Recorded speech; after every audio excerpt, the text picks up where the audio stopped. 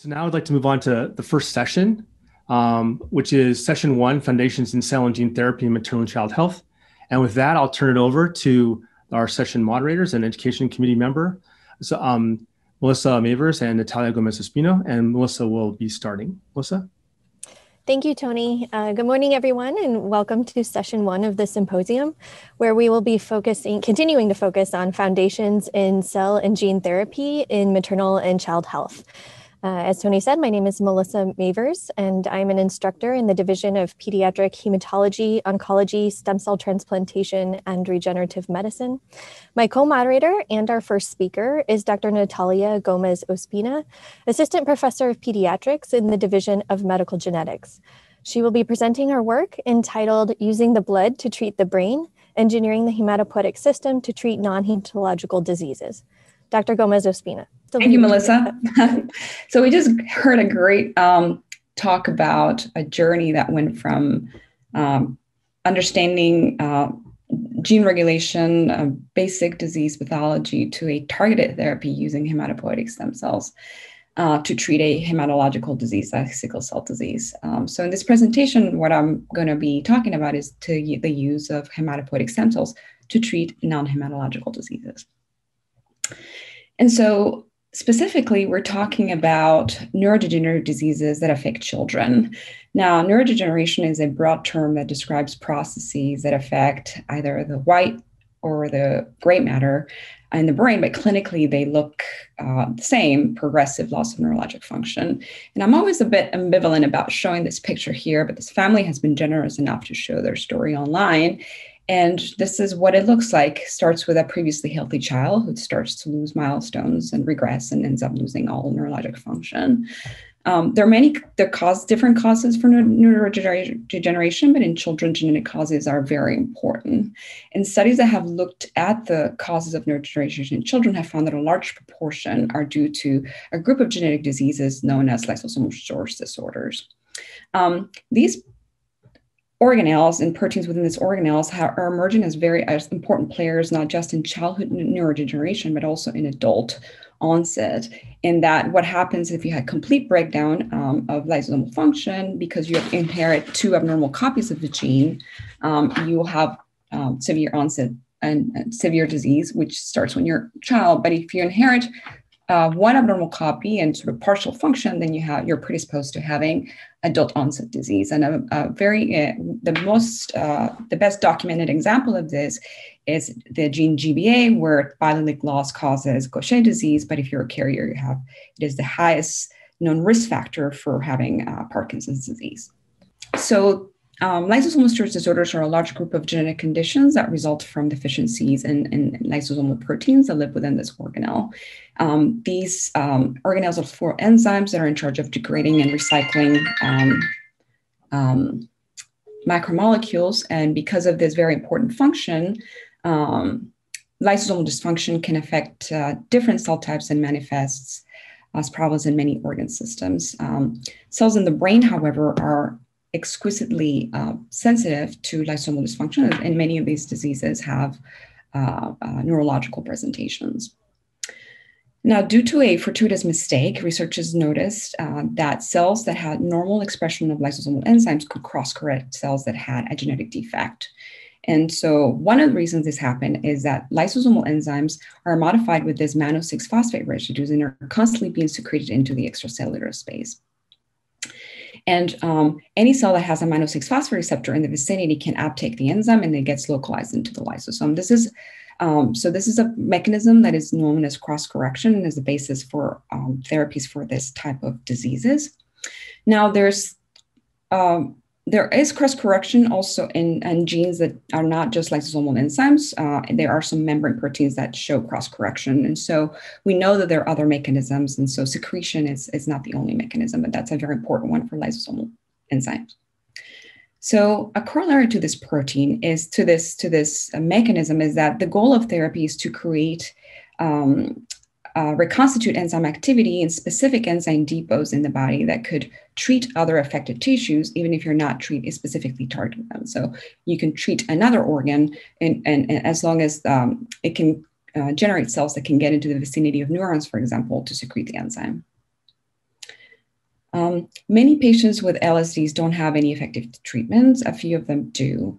And these therapies are based, the most important one or most common one is enzyme replacement therapy, abbreviated here as ERT. ERT is mostly delivered intravenously, but recently there's an intrathecal version approved. And as you can imagine, this is the delivery of recombinant enzyme, usually weekly. So it's an expensive treatment. It involves chronic administration. And if you do it intravenously, it won't target the brain. So it'll treat some of the systemic symptoms. Or if you do it intrathecally, you have a child who has a port in their head for the rest of their lives. A few LSDs can be treated with allogeneic hematopoietic stem cell transplantation, where it has been shown to arrest the neurological decline. This process, as you can imagine, has certain morbidity and mortality, and for that reason is really only reserved for patients who are mildly affected. And so many patients do not benefit from this approach.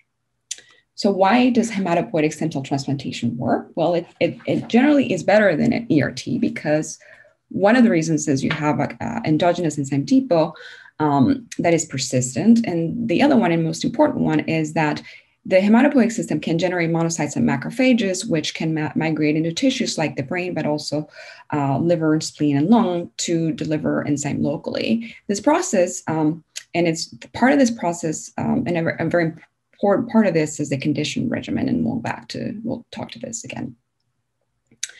So based on what I've told you, we and others have proposed that an autologous transplantation of modified cells would likely be better. And the idea is to isolate cells and human hematopoietic stem cells I described before that have this marker CD34. We modify them outside of the body. Right now we're using genome editing or CRISPR-Cas9 specifically. And these cells, we expect them that following transplantation, they'll reconstitute the hematopoietic system and send out this nifty monocytes and macrophages to tissues.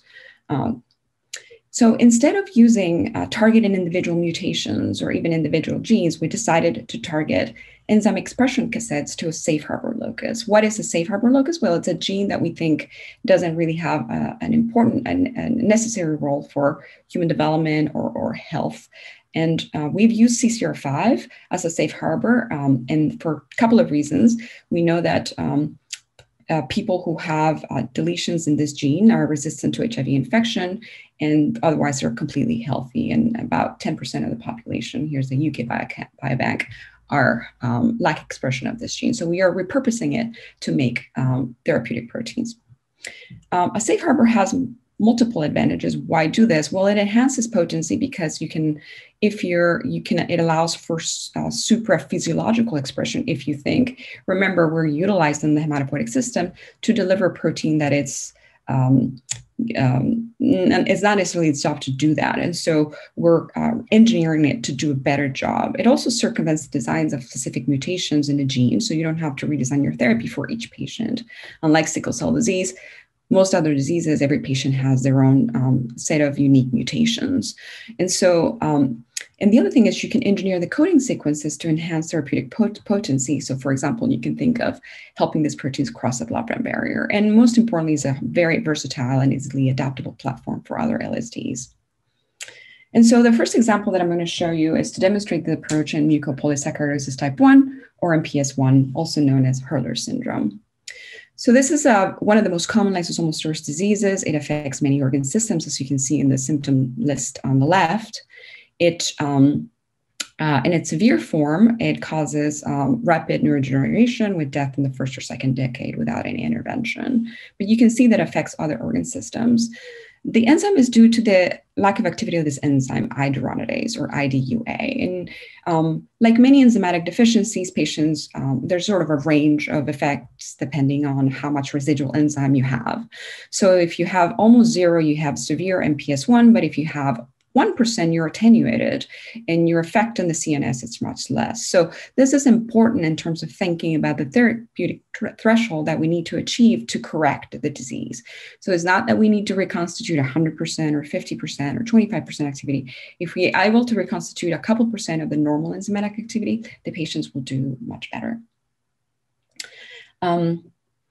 You might think that this disease is very rare, and it is, but it is important enough that it's part of several newborn screening programs in several states across the United States. So every blue state screens every child for this disease, highlighting the importance of having an effective treatment, when we call families.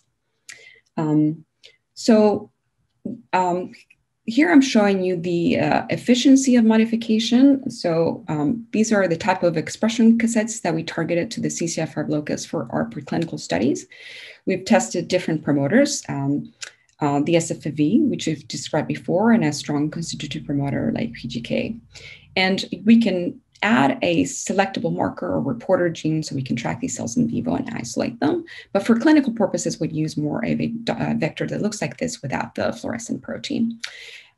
If they have a marker, you can see them using FACS, and you can measure the target integration by the reported protein or by looking at the gene sequence itself. And every one of these is an independent human donor. So when the stem cells are derived from cord blood, we get an average of 35% of the cells are modified. When the cells are from peripheral blood, about 25%. And when you make a smaller modification by removing the reporter, you have about 40% modification.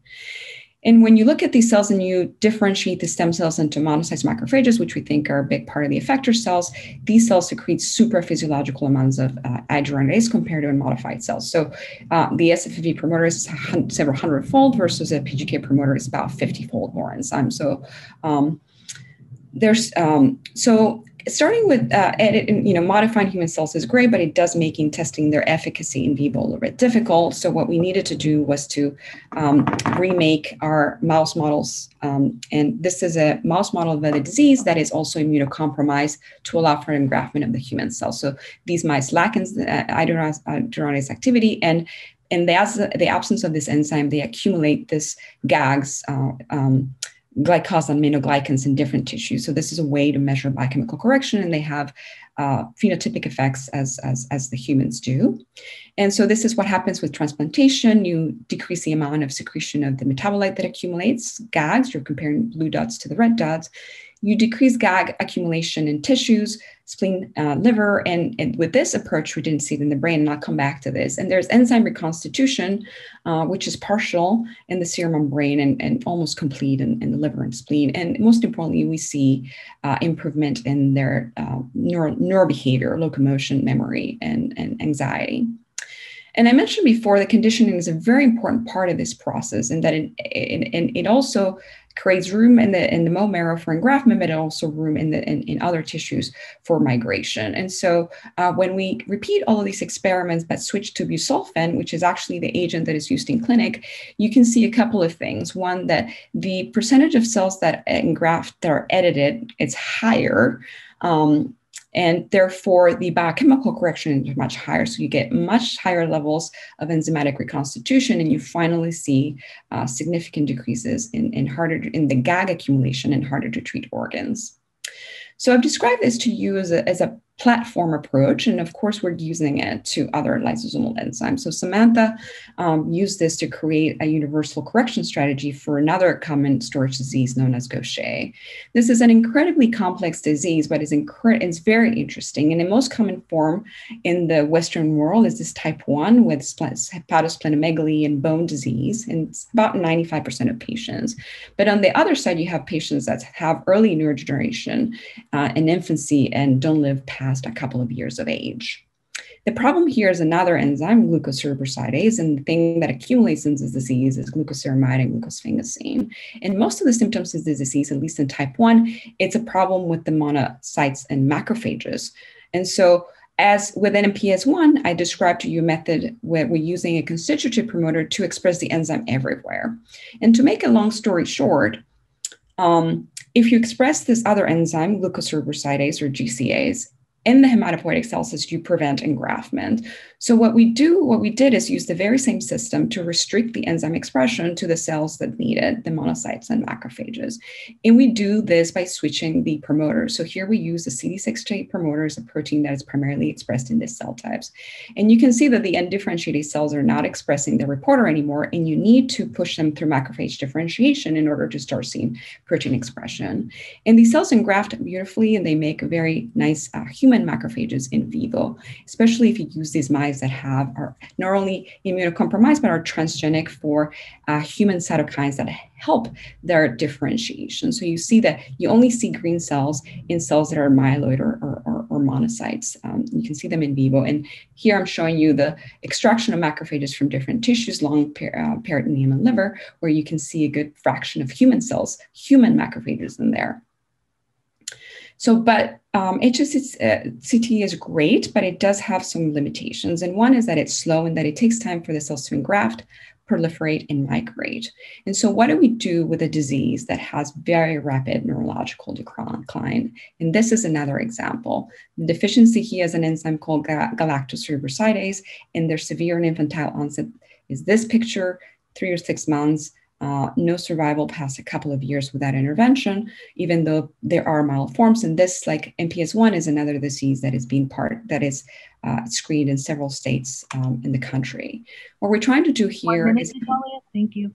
Thank you. We're trying to combine hematopoietic stem cell transplantation with transplantation of cells that are also modified in the same way directly into the brain. And here I'm showing you data using human neural stem cells that are edited in a very similar way. The CCR5 locus, we use a different marker to isolate them, CD19. These cells also secrete supraphysiological enzyme, can cross-correct cells and engraft and make myelin-producing cells. And we're testing the efficacy of these cells in this mouse model of Krabbe disease known as Twitcher, which you can see because it has sort of a twitching phenotype. So hopefully I've shown you that the hematopoietic system can deliver proteins to other organs, specifically the brain. And this is applicable not just to lysosomal enzymes, but also to secreted proteins that have therapeutic potential. Genome editing allows for precise genetic correction and also the ability to synthesize new coding and regulatory sequences. And the Safe Harbor approach is a flexible platform for the expression of these proteins. And here I want to thank MCHRI for not just for finding, but all the support that the Institute has given me to conduct this research. Thank you. Thank you, Natalia, for such an excellent talk. We do have a few questions that have come in. First, can you speculate about the contribution that busulfan makes to clearing the microglial niche in the brain versus the bone marrow niche? The contribution. So, I mean, we know that compared to total body radiation, busulfan has a much better role in, we don't know exactly how it's conditioning these target organs. There is probably some degree of microglia injury it's producing signals that are eliciting the recruitment of cells from the bone marrow. And busulfan does this because it crosses the blood-brain barrier. Other agents that are used for conditioning that don't cross the blood-brain barrier don't have the same effect. So it's just as important to the cells as the conditioning regimen to get the cells to migrate. Great. Another question, excuse me, is there any reason not to use a myeloid-specific promoter for MPS as well, since you are primarily targeting these cells as delivery vehicles for the enzyme? No, there is no reason. I mean, there are, as you can see, even from listening to the sickle cell disease conversation, there are multiple ways of doing these things. And our rationale was that if the cells could tolerate it, and we know that because they retain their ability to engraft, that we wanted to maximize protein expression from other lineages as well. And so it's going to be disease specific, right? And it could work as well, I imagine. Right. One more question. Can you speculate about cross-correction approaches for common neurodegenerative diseases like Alzheimer's, Parkinson's, Huntington's, et cetera? Yeah. So it's, these are polygenic probably multifactorial diseases. And so I can comment more on sort of Parkinson's disease and this sort of group of patients that we know have inherited deficiencies in GBA. So in those situations, we know that the protein that could be helpful in improving lysosomal function in these cells. But, you can envision therapies like this, not just to secrete they could secrete, survival signals, growth factors to maintain the viability of this neuron. So it doesn't have to be so much based on the knowledge of the underlying genetics. So yeah, you can use this to secrete different kinds of things that you could think would be helpful. Great. Well, thanks again. That was a fantastic talk. Next, we have a presentation on ex vivo expansion of functional hematopoietic stem cells towards new paradigms for cell and gene therapy. Unfortunately, Dr. Hiro Nakauchi had to be away for a family emergency, so this work will be presented by Dr. Adam Wilkinson, an instructor in Dr. Nakauchi's lab in the Institute for Stem Cell Biology and Regenerative Medicine, who has conducted the majority of this work. Dr. Wilkinson. So yeah, thank you very much for this opportunity to present on Hiro Nakauchi's behalf. So we are interested in hematopoietic stem cells, or HSCs, because they support lifelong hematopoietic homeostasis, and they can also rebuild the entire hematopoietic system following transplantation through a combination of self-renewal and antipotency. This, of course, is the basis for HSCT, a curative therapy for a range of blood diseases. And this has led to a number of efforts to grow HSCs or expand them ex vivo. However, HSCs remain notoriously difficult to grow outside the body, despite various factors being identified over the years. We made a bit of a breakthrough recently in this culture and HSC expansion culture conditions for mouse. This in part was through finding that we could replace serum albumin for this synthetic polymer called polyvinyl alcohol, or PVA, which supported greater expansion and functional potential of expanded HSCs. So using polyvinyl alcohol, or PVA, in combination with these two cytokines, TPO or thrombopoietin and SCF or stem cell factor, we can now grow HSCs long-term ex vivo, so specifically mouse. In these cultures, we see large proliferation over 1 or 2 months, but a fairly stable immunophenotype. Importantly, limiting dilution assays performed at the day 28 time point suggest around 1 in 34 of our cells are still functional stem cells. And when we do transplants in this into secondary recipients, we can also confirm that these are truly multipotent long-term functional HSCs that are expanded. So what are the applications for this in cell and gene therapy?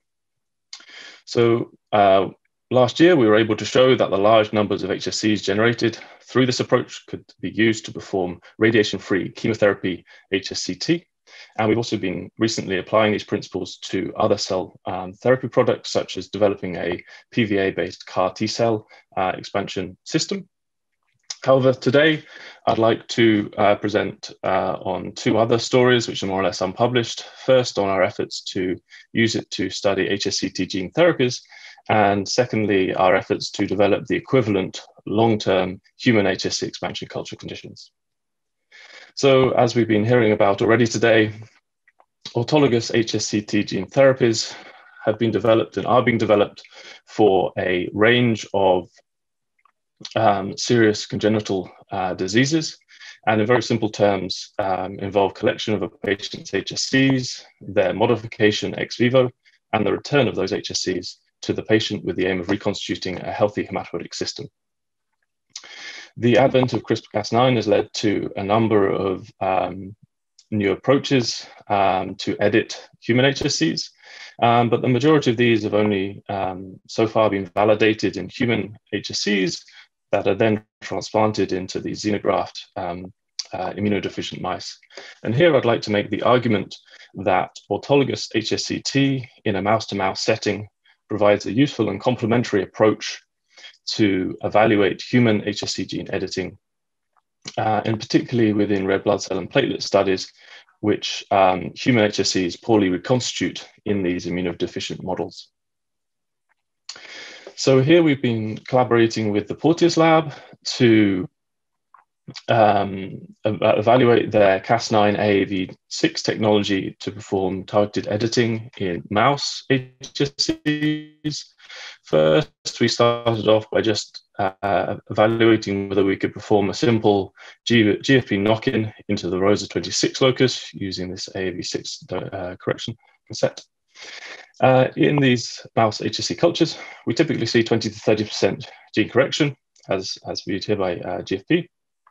And importantly, when these cultures are then transplanted into both primary and secondary recipients, we see long-term multilineage reconstitution. And here I'd just like to highlight that we not only see myeloid T cell and B cell reconstitution by these GFP-targeted HSCs, but also red blood cell and platelets, confirming we're really targeting long-term multipotent HSCs. So next, we were interested in whether we could apply this system to investigate the beta globin correction methods developed by the Porteous lab to correct sickle cell disease. As we heard earlier, sickle cell disease is caused by this point mutation in the beta globin loci that causes this abnormal hemoglobin production and a range of red blood cell pathologies. And this, these gene correction reagents help to repair this SNP mutation.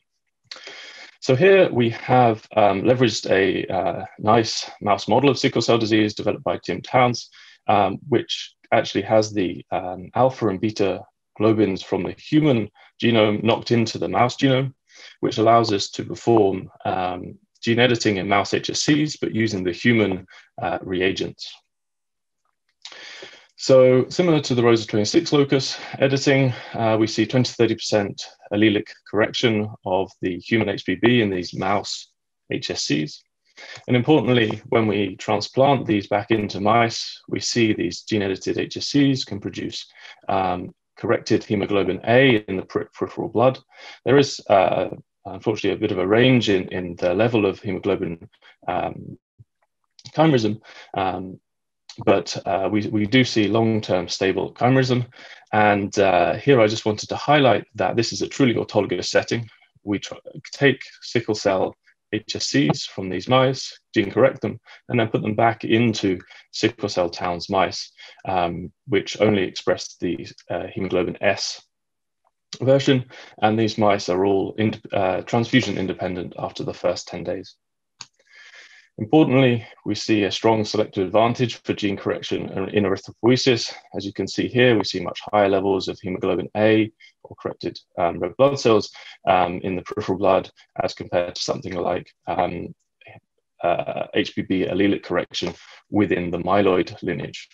However, we do believe that long-term myeloid gene correction is a useful indicator of the success of the study, as it strongly inversely correlates with the frequency of these immature red blood cells known as reticulocytes within the peripheral blood of these mice. So having generated these autologous HSCT recipients, we can now start to look at the function of these red blood cells derived from these gene-corrected HSCs. Here we've performed a in vivo red blood cell half-life assay in a cohort of 3 mice. 2 mice had high levels of reconstitution and hemoglobin A levels, and the third unfortunately did not. As you can see here, these gene-corrected mice essentially have normalized red blood cell half-lives, while this third has reverted to the pre-transplant sickle cell state, unfortunately. Additionally, within these mice that have been successfully gene-corrected, we see a lack of the abnormal red blood cell of this disease. So we're very excited about the potential applications of this mouse gene editing, mouse HSC gene editing technology to investigate and hopefully optimize the various bottlenecks that currently exist in this therapeutic paradigm. Of course, a lot of the potential of this will depend on whether or not we can get the equivalent human HSC expansion conditions set up.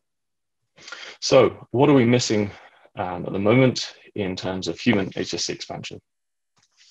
What's very noticeable when we compare mouse and human HSPCs in these PVA-based medias containing just SCF and TPO is that while mouse HSPCs grow rapidly, human HSCs or human HSPCs only divide once or twice during a week-long culture. By comparing these two cultures, we identified a lack of PI3 kinase and AKT phosphorylation within the human HSPCs, which we thought might be responsible for this weak proliferative activity. We therefore tested out whether small molecule agonists of these kinases might help to promote proliferative activity. And we identified one PI3 kinase activator called 740YP, which could significantly improve the proliferative activity of human HSPCs in these culture conditions.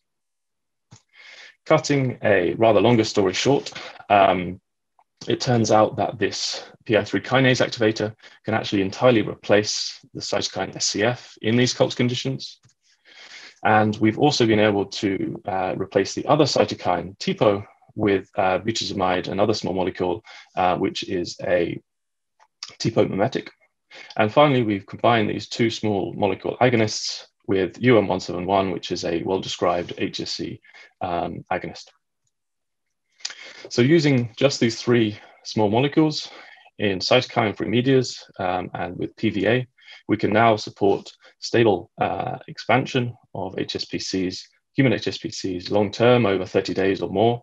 However, the proliferation of these or expansion of these cell cultures is still low. We only see around 20-fold expansion over 30 days.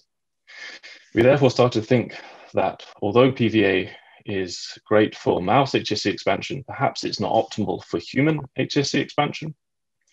We therefore performed some polymer screening from which we identified Soluplus as a new polymer which was able to support much more rapid proliferation of human HSPCs as compared to PVA.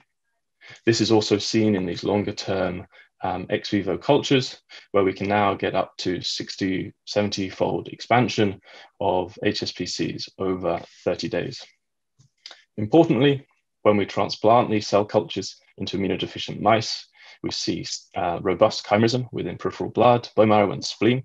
And here I just wanted to highlight that these transplants are done using just 10 to the 4 cultured cells from these day 30 cultures, suggesting we have fairly significant expansion during this ex vivo culture time.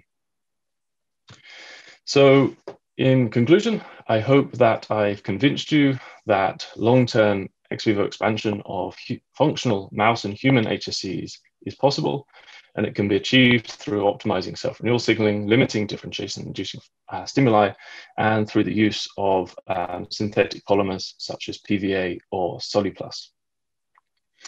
I've also shown you that we've been able to apply Cas9 AAV6 technology to the mouse expansion culture system to confirm that we can gene edit functionally multipotent long-term HSCs. And we're very excited about the potential opportunities of this new expansion technology in the development of the next generation of cell and gene therapies. So with that, I'd just like to finish by acknowledging everyone involved in these studies, in particular Hironakuchi, his lab here at Stanford, in particular those people named here, as well as his lab in Tokyo, and there Satoshi Yamazaki, who's actually now independent at Tsukuba, with his postdoc, Masatoshi, have been really leading the human HSC expansion culture conditions I just presented. And then, of course, I want to thank all our great collaborators here at Stanford, in particular Matt Portis and Danny Dever, as well as the funding agencies who've been kind enough to support this research. So thank you, and I'm happy to take questions. Thank you. That was a really great talk. We do have a question. Can you explain more how long-term expansion obviates the need for conditioning in the mice? Wouldn't you still need to empty the niche?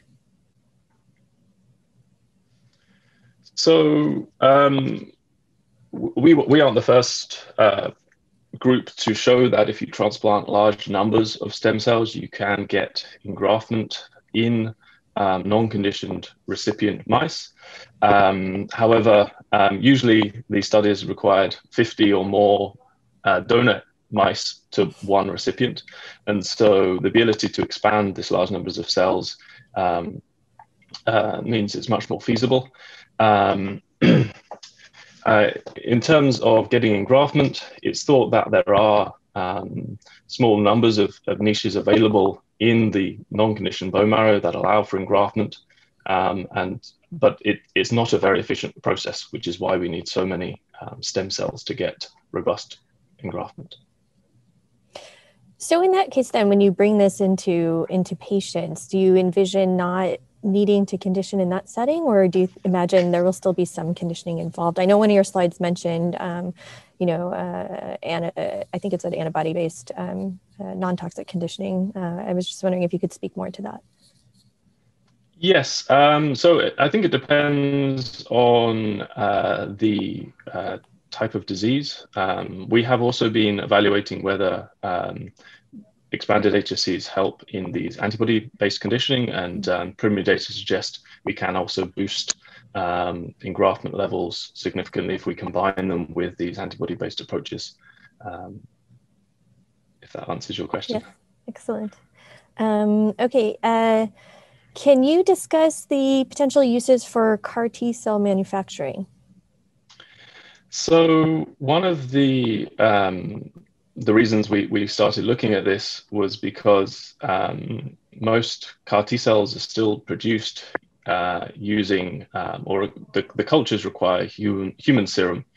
And this is expensive, it's batch variable, and potentially has contaminants which could be dangerous. And so we were hoping to be able to develop a fully chemically defined cold condition for the CAR T cell process. So this is just a sort of first proof of concept, and we're hoping to build on this to further enhance the production of those cells. Excellent. All right. Well, I think that's all the questions we have. So I will now hand it over to Dr. Gomez-Ospina, who will introduce our next speaker. So it's my pleasure to introduce Dr. Kristy Red-Horse. She's an associate professor of biology at Stanford. She's one of the few people in the world studying cardiovascular development, specifically development of the coronary arteries. And I think she's going to tell us about coronary arteries and congenital heart disease defects. Thank you, Natalia and Melissa. Yes, today I am going to talk about coronary vessels and what we've learned about how it interacts during development with the heart wall, and defects of which can cause congenital heart diseases in mouse models. And so I'm a PhD, and my lab is primarily a developmental biology and regenerative biology laboratory. So we study a lot of cell biology of the vascular system. And the vascular system that we focus on is that of the heart. So the coronary vessels, of course, are the blood vessels that course through the ventricular heart muscle. And this is showing the clinical importance of this particular vascular bed. The coronary arteries are those that are most commonly diseased in heart disease, which is, of course, the leading cause of death. And so we study how these coronary arteries develop during embryogenesis and how they respond to injury.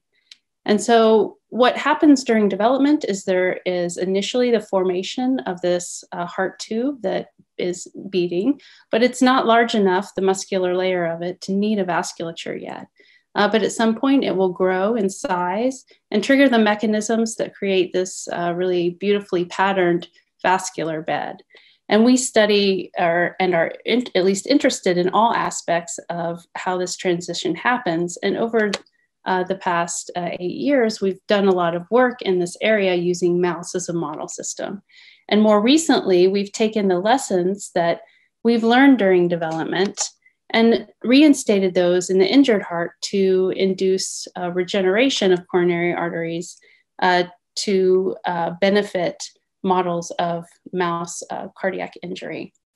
But today I'm going to talk about one part of the lab where, as I mentioned, we had a discovery that we think is important to add to the field of congenital heart defects. And that discovery involves the growth of the muscular wall of the heart during development. And so this is just an old picture of the heart. And the point that I want to make with this slide is that there is a very important patterning and thickness to the mammalian heart wall that is required for this organ to be able to successfully pump blood through the entire organism through its entire life. And so the patterning and development of this is very important. And we discovered a role of coronary vessels that was a little bit of an unexpected role in supporting the growth of this wall. And it was a little bit serendipitous in that we didn't initially expect that to have the findings that I'll tell you about today. But how this happened was when I started my lab, I was next door to Ashby Morrison, who studied in yeast this chromatin remodeling complex, the INO80 complex. And so she studied this mainly in single-celled organisms, but we got together and wondered whether this would have a role, this chromatin remodeling complex would have a role in development, which had not been tested before. And so since our lab's expertise was the cardiovascular system, we knocked out INO80 and the many different cell types in the heart. And I'll tell you about what happened in a few slides. But first I'll tell you that the INO80 complex, of course, is involved in regulating gene expression because it changes the structure of the chromatin. And in many studies, it's been shown to maintain accessible chromatin at specific sites. For example, in pluripotency genes during stem cell cultures, as well as in tumor models. And so whenever we got together and knocked out this gene in the mouse to look at the phenotype, this was done by a student that we shared, Jay Chung, and a postdoc, Xian Ri, in my lab. And we were joined later on by David Paik from Joseph Wu's lab. So again, it's important to have this patterning and thickness of the heart wall. And we can see that in mouse models if we look histologically. This is a heart at embryonic day E15.5. And I want to point out here that there is this very thick layer, which we call the compact myocardium, that develops at this thickness in gestation. But there's also these more loosely packed layers. This is called the trabecular myocardium, and it's finger-like projections that stick out into the lumen of the heart. And so when we knocked out INO80 from different cell types within the heart, we found a phenotype when we knocked it out from the endothelial cells primarily. And that phenotype was quite striking. It was that the entire heart wall remained very loosely packed, as if it was almost completely made up of a trabecular myocardium. And so we wanted to know what the events during earlier heart development that led to this phenotype were. And let me tell you a little bit about how the heart develops so that I can tell you how we understood which process was going awry. So first, in that stage that I talked about earlier, where there's just a heart tube, there's a single cell layer of cardiomyocytes, which are the muscle cells, and of endocardium, which is the endothelial lining of the heart.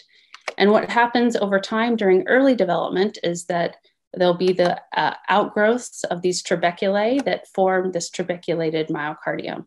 And of course, this is called trabeculation.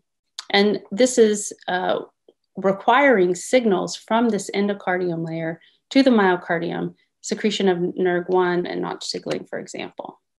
There's a second stage that allows us to get the final structure of the heart, and that's called compaction.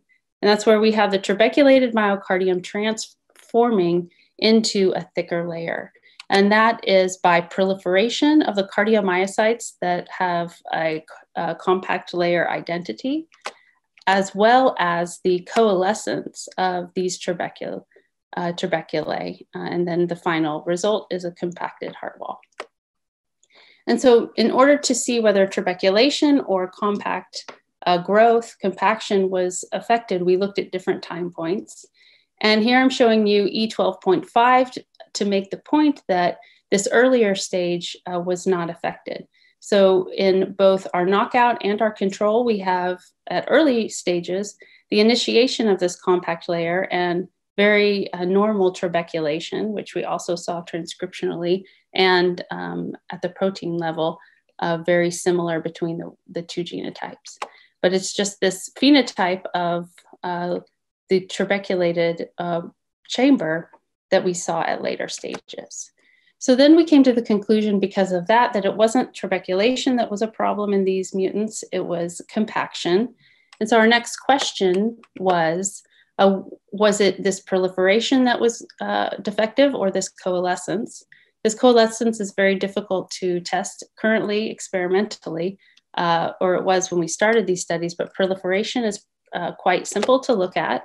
One of the ways that we looked at that was to inject the mice with EDU.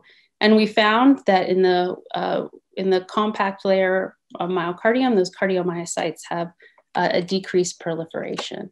So there's the phenotype of these mice has to do, at least in part, with an inability to undergo compaction because these compact myocardium cells are not proliferating properly. And so at this point, we were quite interested in this phenotype because it was reminiscent of this human cardiomyopathy, left ventricular non-compaction, or LVNC.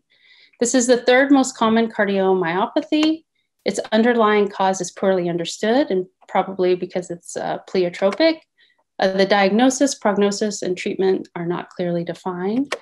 For this audience, I'll note that it commonly affects children. It's reported to account for 9.2% of pediatric cardiomyopathies. And it can be asymptomatic or all the way ranging from fatal. And usually this is because of insufficient systemic blood flow, embolisms, and arrhythmias. And so here's just a picture depicting that, where we have these trabeculations that are remaining after development. And here we can see the real picture of these persisting trabeculations. And so the pathology manifests in cardiomyocytes. And so the clinical perception of this disease has for a long time been that it's a disease of the muscle.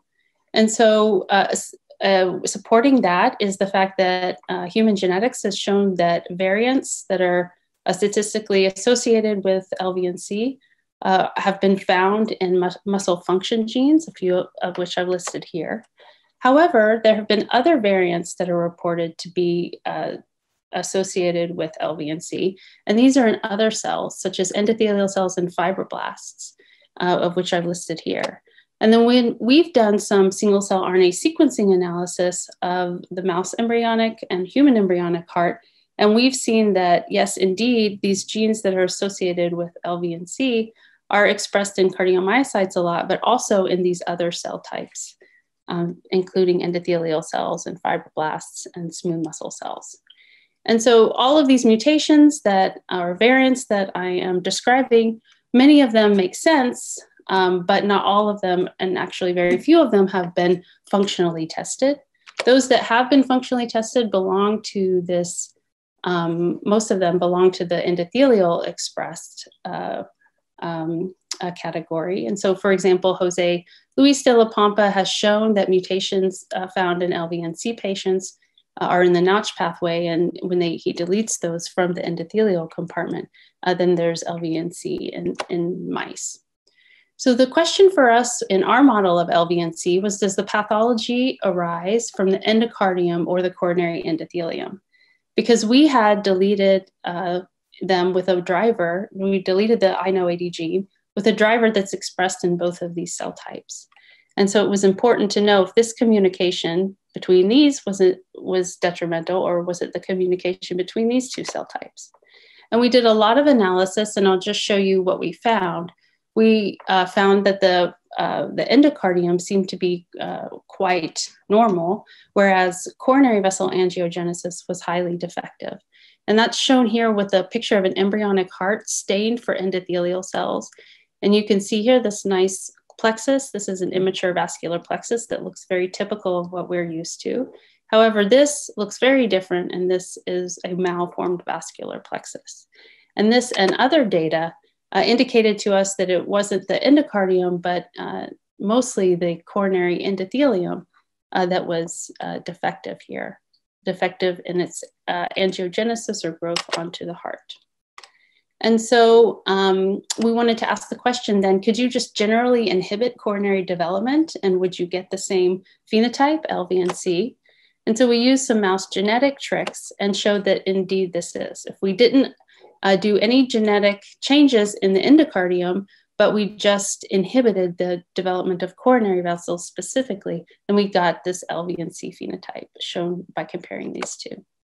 So we think that the lack of coronary endothelium is important for the generation of this phenotype. And of course, we wanted to know mechanistically why. And everybody in the audience might think, of course, it's because you're lacking oxygen and nutrients, because if you don't have these components, you can't grow a tissue. But in the field of vascular biology, we're also noticing that endothelial cells have more of a role than just to bring oxygen to tissues. And this has been termed angiocrine functions because they secrete supportive growth factors and other types of factors to their adjacent tissue. And so we wanted to look at whether that could be possible. And to do that, we did an experiment by taking oxygen out of the equation. And so to do this, we cultured our embryonic ventricles so that then the endocardial vessel, the endocardium will sprout out, forming the coronary vessels in a dish. And then, of course, in this, the oxygen is a normal air oxygen. We don't have that as a variable. And the media is completely rich in every condition. And so when we use this model, we see coronary vessels sprouting out as shown with the blue staining here. And here we can see that not only does that happen, but the cardiomyocytes stained here expand in their layer. If we do the same experiment with INO80 hearts that I showed you earlier, then we have a decrease in sprouting and a decrease of this expansion of the cardiomyocytes. And if we non-specifically delete coronary angiogenesis from these cultures, then we get the same effect. And this is also borne out from analyzing proliferation of cardiomyocytes. So we thought this was evidence that endothelial cells of blood vessels support, and coronary blood vessels specifically support myocardial growth independent of oxygen and nutrient transport.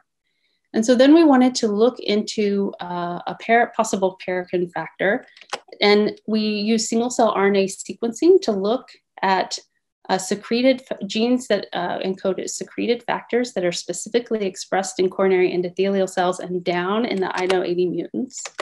And one of those we found to be collagen 15A1, which we validated by in situ hybridization. And so to functionally test whether collagen 15A1 might stimulate cardiomyocyte proliferation, we added it to our cultures, and it did. We rescued this cultured experiment where we had a lack of proliferation in the cardiomyocytes when we took hearts from the mutants. And if we just depleted the endothelial cells, we got the same decrease in proliferation, which we again rescued with adding collagen 15A1. And then also when we added the collagen 15A1 to a iPSC-derived cardiomyocyte line derived from patients with LVNC, we were able to rescue the decrease in proliferation from these animals.